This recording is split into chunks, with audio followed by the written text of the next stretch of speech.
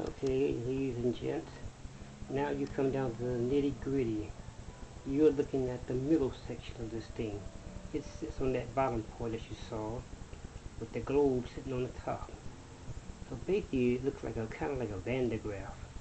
But that's not what it is. It's a prismatic energy generator, which generates a kind of special kind of energy power, which I'm building to communicate with existential beings beyond our universe and beyond our little third dimensional plane. And if it works, I'll be able to make direct contact with them, opposed to just a telepathic one, which I seem to have with them. So this thing is very unique. Okay, let me tell you a little bit about it, because it is unique in that it has so many different things going for it.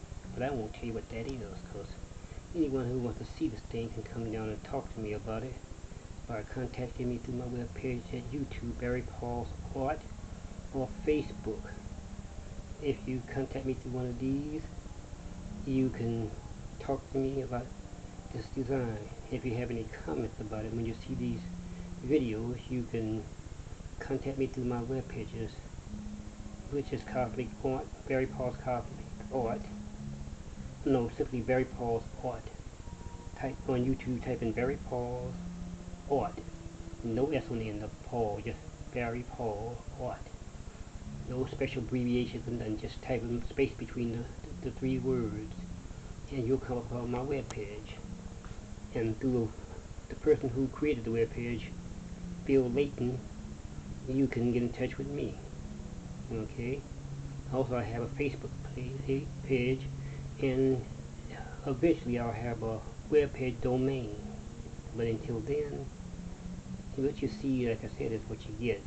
I'm making videos myself, and then other randomizers make videos too.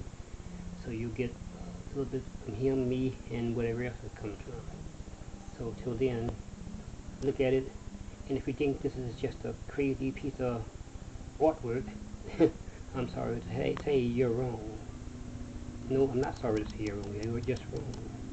It's a very unique project, functional in all its entirety. And when it's finished, the whole world will see what it can do.